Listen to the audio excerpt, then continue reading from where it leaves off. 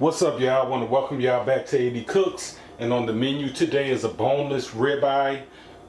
Not just boneless ribeye, we're gonna smother this baby, y'all. What y'all think?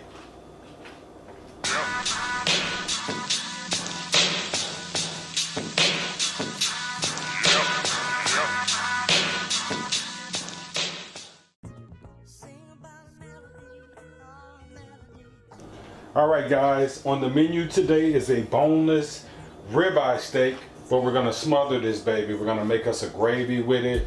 We're gonna, I haven't decided if I wanted to do white rice with it or mashed potatoes. I'm leaning more towards mashed potatoes because beef goes well with mashed potatoes, but I'm still contemplating that. But what we have in front of us is about 3 pieces of boneless ribeye steak, and we're gonna start with a basic seasoning. The only thing that we're gonna add kind of different to this, and I wouldn't say different, but we're just gonna add us Worcestershire sauce. Worcestershire sauce goes well with beef, so let's add us a little bit of that on there without making a mess, as I tend to do. And we're just gonna massage this Worcestershire. Now I'm thinking about it, y'all. Whenever I think about Worcestershire sauce and kind of put too much into thinking about saying it, I always get it confused and say it the wrong way. But what we're gonna do is massage this Worcestershire sauce into our ribeye steaks. We're gonna flip it over on the other side.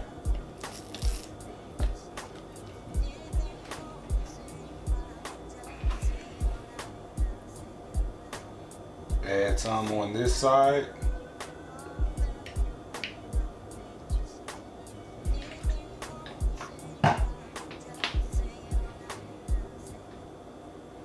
Massage it in, y'all. Alright, once we have our Worcestershire sauce added to our steak, this is my new favorite, you all, the Kinder. They call it the blend. It has everything pretty much that I use when I'm seasoning most of my meats, and it has salt, pepper, and garlic. So we're gonna add us a little bit of Kinder on there.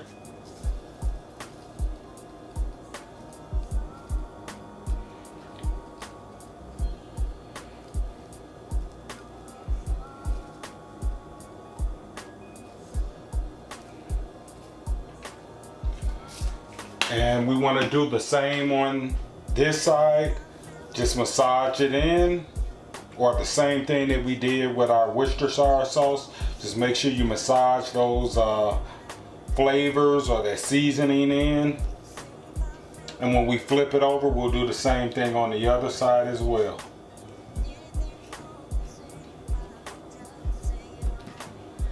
Also, what we're going to do, we're going to add us a little bit of onion powder on top too.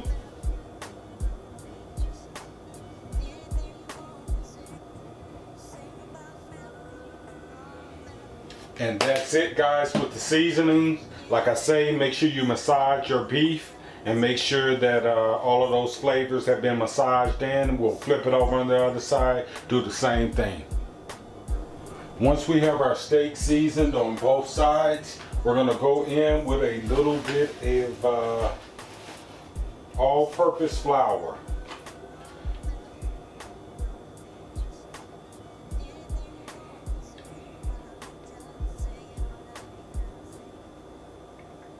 Simple, you all. What you want to do is just make sure the flour is coated all over this portion or this top side of your ribeye steak, and then we're going to do the rest on the other side. But just make sure you have a light coating of flour on it. If you need to add more, I may add more to this. If you need to add more, but we're just looking for a light coating on top. Alright, ribeye steaks were lightly floured. Next step is to throw in a skillet, either using olive oil or vegetable oil. So that's our next step. But just wanted to show you how lightly I floured our ribeye steak. Okay, we went ahead and added us a little bit of vegetable oil into our skillet. Our skillet should be nice and hot. We're gonna take these ribeye steaks that we went ahead and seasoned and floured.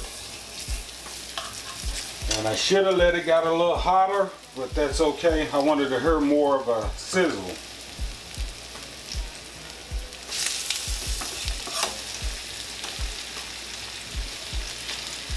And basically what we want to do with these ribeye steaks, we're not trying to cook them to any type of degree at this point. We just want to kind of get a nice brown on them. So what we'll do is, until we get our brown, we'll flip it over. So that's basically what we're doing. We're trying to get a nice color on them. We're not necessarily trying to cook these babies. All right, ribeyes have been on for about 4 minutes, maybe 4 to 5 minutes. We're gonna go ahead and flip these babies. Nice color, nice crust. That's what we're looking for.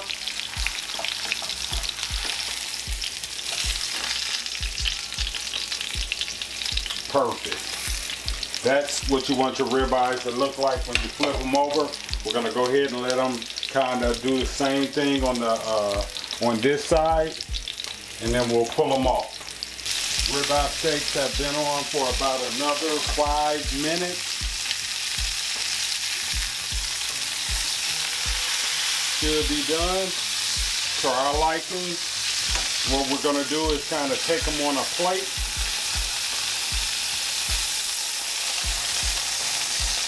And with a paper towel so they can kind of drain off. We're also going to go in with a little bit more of vegetable oil.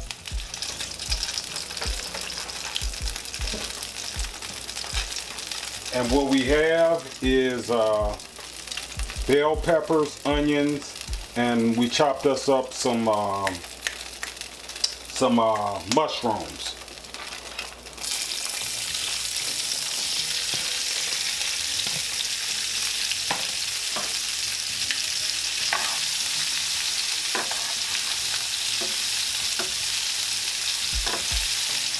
Do not worry about that at the bottom. We're not concerned about that. That's going to come up once we deglaze. At this point, we're just concerned about cooking our veggies. We're going to let them kind of saute a little bit, for a little bit. I say about maybe 2 minutes. And then we're going to add my favorite type of flavor that I love adding to my food. We're gonna add us a little bit of minced garlic. But for about 2 minutes, let's let these babies saute. Let's go in with our garlic. I'm gonna add us a little bit of minced garlic into here. This should be enough.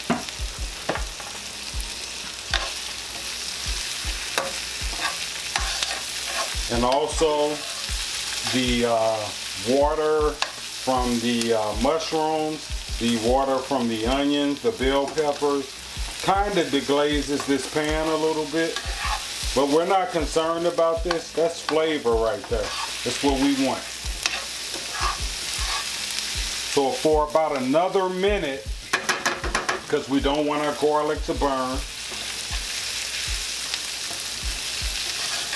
we'll go ahead and let our garlic cook in and marry in with our onions, bell peppers, and our mushrooms. After about a minute, with our garlic being added in, it's going to take us a little bit of butter.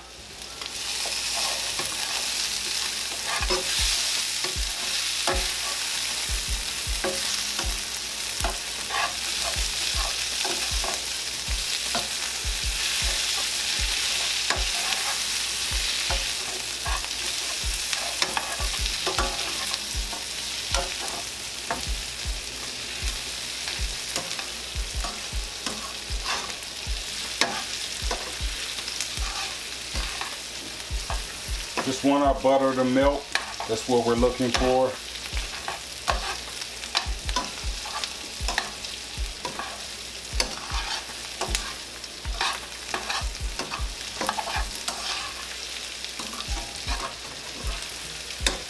Gonna remove our onions, bell peppers, and mushrooms off.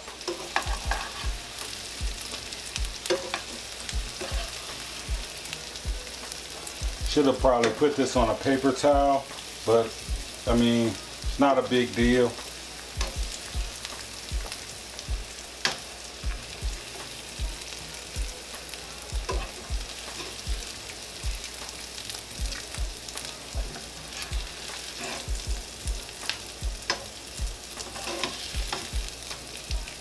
What we want to do is leave a few of our onions, mushrooms, and everything in there. It's not a big deal that everything is taken out.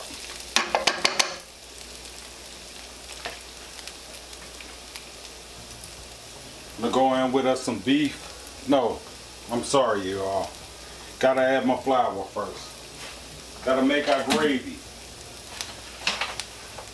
But what we may want to do is we may want to go in with a little bit more vegetable oil so we can kind of get our flour to cook a little bit.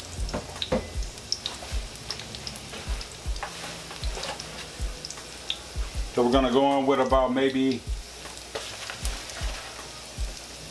2.5 tablespoons of flour.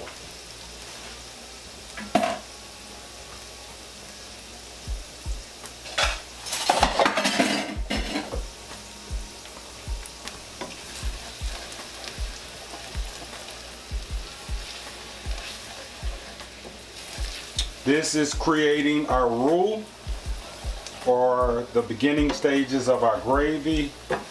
And what you want to do is, it just depends on how you want your gravy, the color of your gravy to be. You kind of want to make this like the beginning stages of your gravy. So if you want it dark, then you got to cook it longer. If you want it to be this color, then you kind of got to stop it at this point. But we kind of want our gravy to be a little bit more darker, so we'll continue to let this cook down. You also want to turn your heat down a little bit. I've had everything on medium.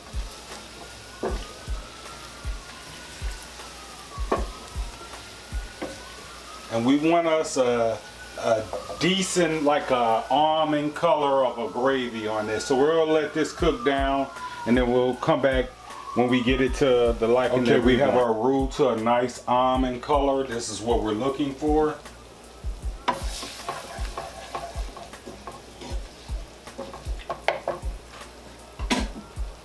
Gonna go in with a little bit of beef broth.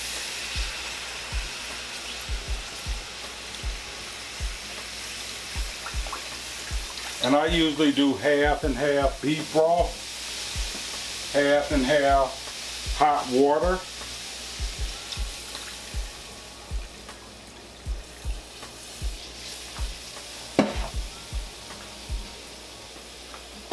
And now at this point, we kind of want to deglaze our pan.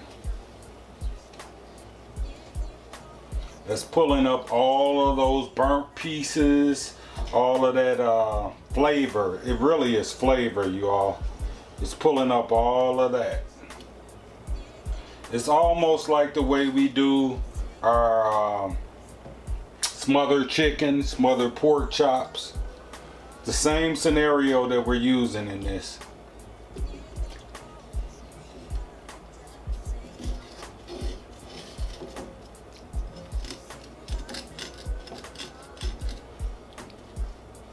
All right, before we bring things back to a boil, we just want to make sure we have our flavors. We don't want to over salt things at this point because we're adding our steak back into it and it is salted to a certain degree. So we're going to go in with us a little bit of black pepper. We can always go back in and salt things, but you can't take away salt. Add us a little bit of salt to this.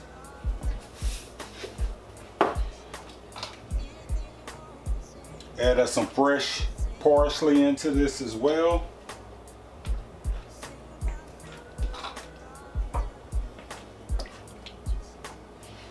And as you can kind of see, our gravy is forming a little bit. Just has to cook.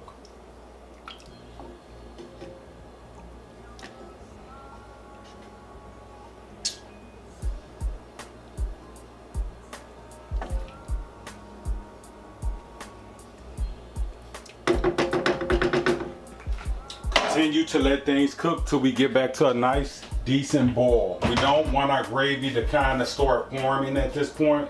We want our meat to be in there with our gravy. So once we start kind of seeing a boil, we'll add our meat back. Got us a decent boil. Gonna take our, I don't know why I want to say pork chops, but we're gonna take our ribeye steaks. Add them back in. Almost burn my hand, y'all. We're also gonna take our onions, mushrooms, and all of that good stuff that we sauteed earlier and add it in as well.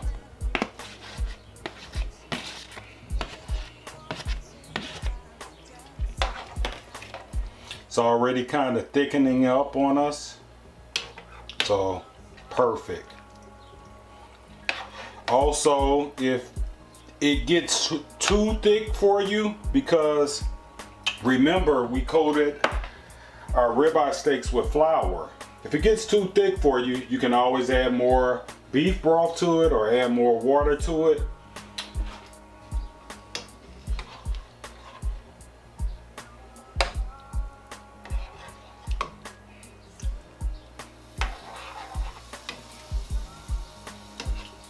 Oops, I had a spillover, y'all.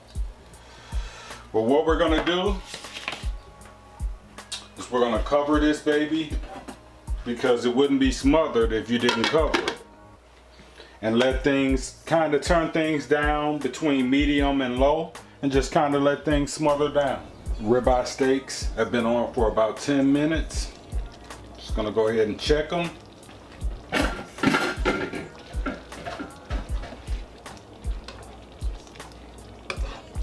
Also, what you want to do at this point too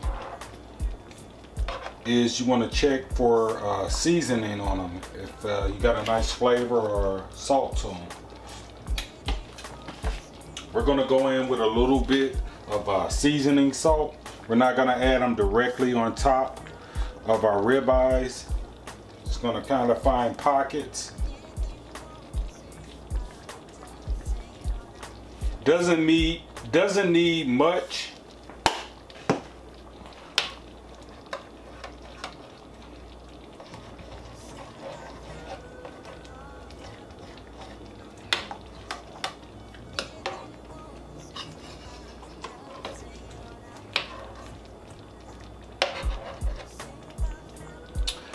Another thing that we're going to do as well, gonna add us a little bit more Worcestershire sauce into it.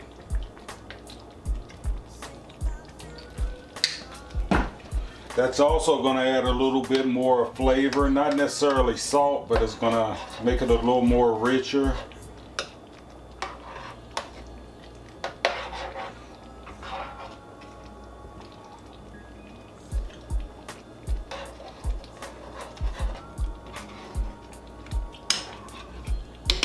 And what we'll do, cover back, cook low, between medium and low, and continue to let things cook.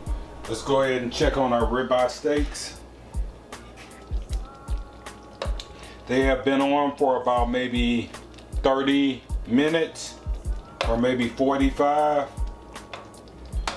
And as you can see, the meat is kind of giving in, it's being beat down.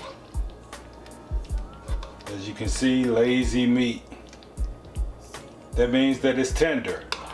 So what we'll do is go ahead and cover, because there's also after cooking.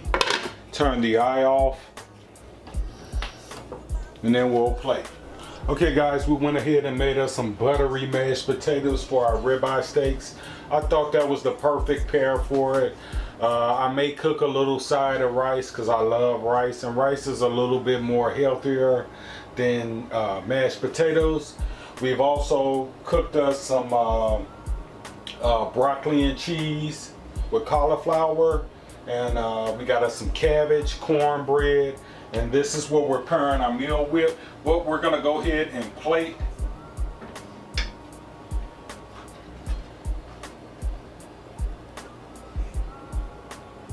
Our ribeye steak.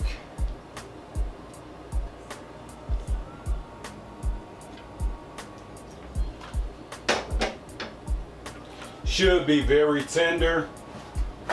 Shouldn't be stiff, shouldn't be tough. Again, easy meal, simple. All you're doing, the hardest part about this is creating a gravy to it. That's probably the most difficult part about this recipe. Other than that, you're just kind of letting things smother down like you would do your chicken, your pork chops. And again, easy, simple meal. Appreciate you for tuning in. Like, share, and subscribe.